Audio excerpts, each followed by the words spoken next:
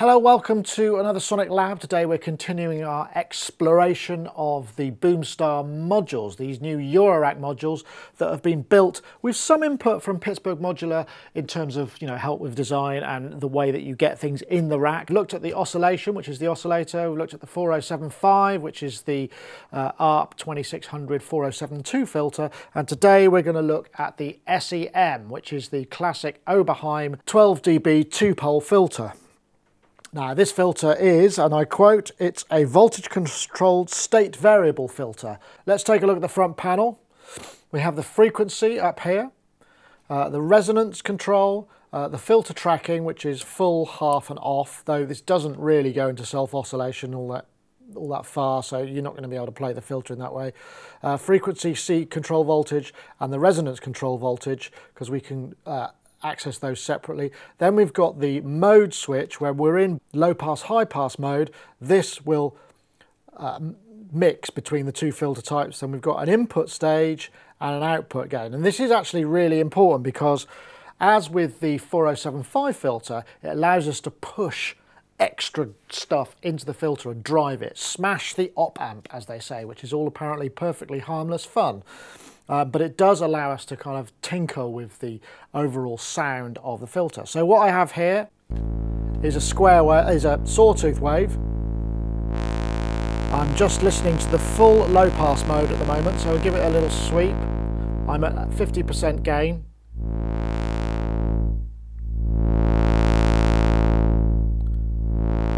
Take that down a bit. You can hear that there is actually, as I bring the drive up,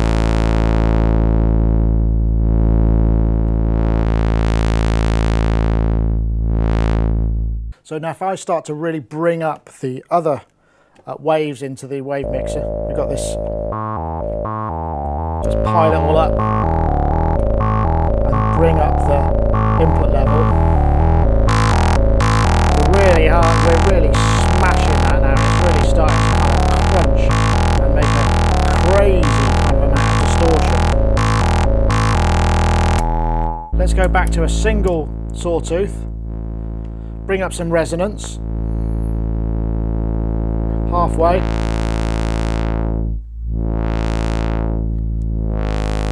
Whoops, just detuned the oscillator there. You can hear, round about 3/4, we start to get that lovely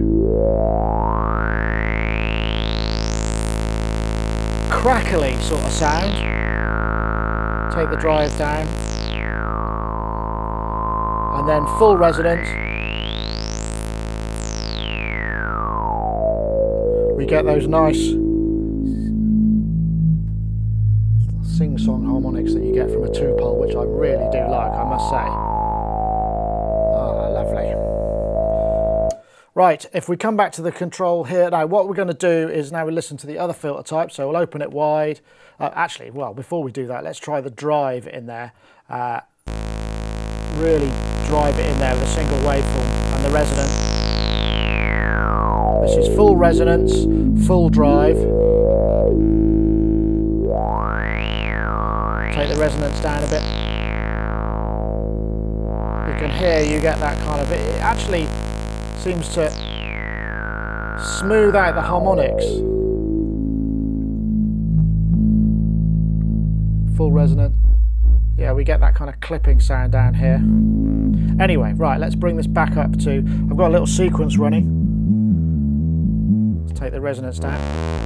Now what we're going to do is listen to the high pass filter. So as we bring this round, we can merge between the two. We get that really interesting, almost phase-like filter separation. Love that. Now if we bring the resonance up, really starts to be pronounced.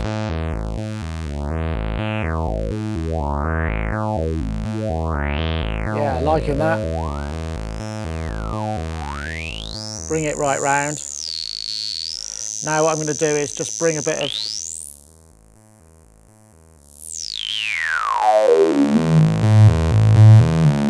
take the drive up. modulating this by an LFO, starting to break up.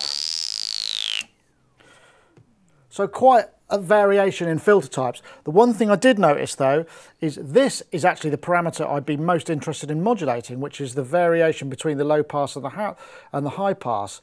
That would be a nice thing to modulate, and there doesn't seem to be any way to actually modulate that. Just while we're on the subject of modulating, we should look at the rest of the inputs and outputs. We've got a volt per octave input, so we can scale it over the keyboard. This is the audio input. This is the frequency CV1, which is controlled by a single pot. Then we've got the band pass output, because we can switch between band pass and low pass, high pass. Then we've got the resonance CV control, and then finally the output. So let's take a listen to it in band pass mode. Take the resonance down. Let me bring the output up. Bring the resonance up.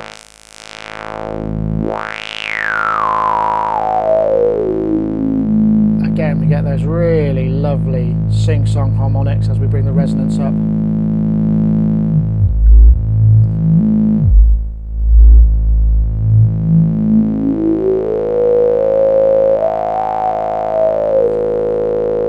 Gotta love that. It's definitely got that kind of really juicy character, sort of wet, crackly kind of feel to it. So let's patch some other things up and see what else we can get going on. Right, so in this patch, I've got the LFO from the Atlantis IntelliGel modulating the cutoff frequency. And I've got the ADSR from the Dope4 A115 mini voice modulating the resonance. So let's just play that and see what happens. I'm going to bring in, got a bit of pulse width, and I'm going to bring a sub in there as well.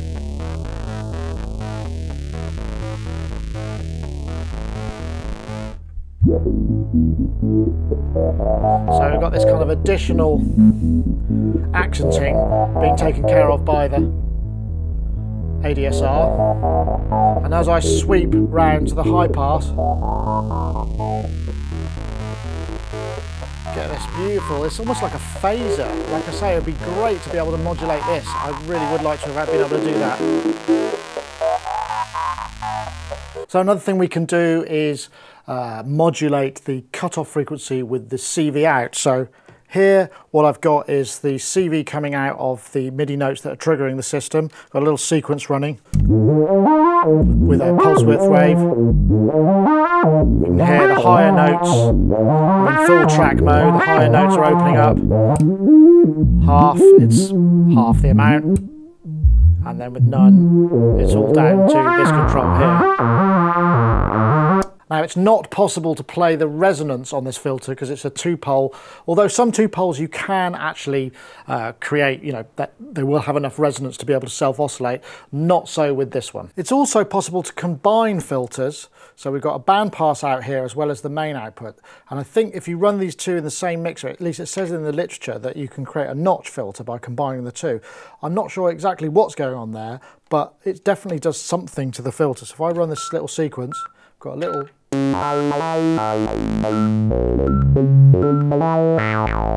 a little kind of LFO and ADSR combined modulating the cutoff frequency. And now if I move this through, take the band pass out.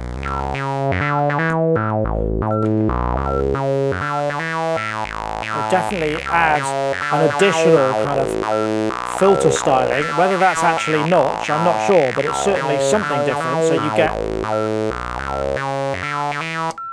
you get quite a lot of extra different filter. Instantly, that little ping there was just me firing off a resonant filter on the Curtis filter, the Dave Smith here, just triggering it. If I play that, you can see what's going on there.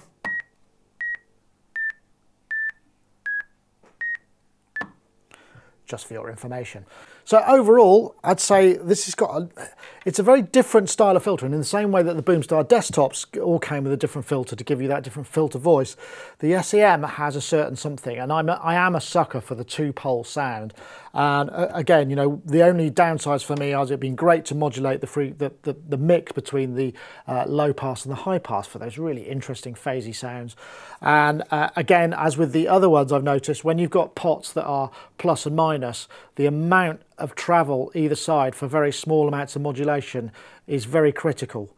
But for the price, you know, again, it's a premium filter. We're talking 229 UK pounds for the SEM filter. It's the same size, I think it's 12 HP as the 4072, and it's definitely got a very different kind of characteristic to the other one, as with the Boomstars. So if you're looking for that SEM sound, this is definitely going to be able to provide it to you. But you've got a lot of extra twists with it as well, and the fact that you can really drive that filter hard gives you almost a sort of little distortion unit as well. So that's it. Thanks for watching.